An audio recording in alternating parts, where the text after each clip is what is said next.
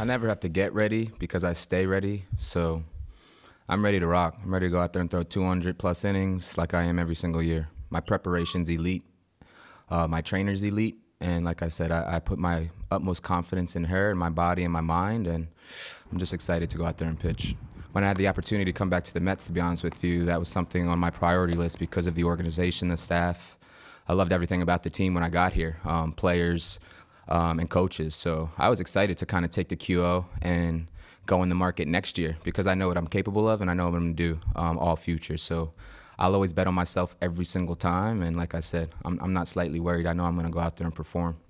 I speak highly of our guys for a reason. I think we're unbelievable what we have. I think any team can always make additions, but I love our staff. I love our staff 1 through 5. I love our entire team, to be honest with you. If we're nitpicking, you can nitpick with any team and say, oh, yeah, it'd be better if we added this, this, and this. But let's be real here. Look at who we added in the offseason, and let's be thankful for that. And let's get the fan base excited and ready to play baseball for this year. Mark is not only the pitcher with his tools, but his personality, as you guys know, his energy, how positive he is, everything that he's inserting. Like I felt that he was everywhere today out there in our facility. Like he was doing PFPs and stuff, and next thing you know, he's watching Jake DeGrom's side, and I'm like, what are you doing here? But he's he's that guy. He's there for his teammates. It's great to have him around and give feedback to the guys on what he's seeing, and also saying what he's saying about that he wants greatness and he wants to go out there and compete at his best and leave everything out on the field.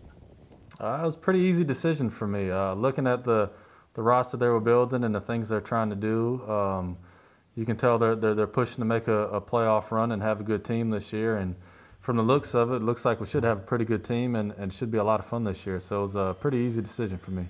Being 33, I'm definitely on the back end of my career. So winning is definitely a big part of what I wanted to do. And getting back to the World Series is definitely something I'd like to try to do and hopefully win one.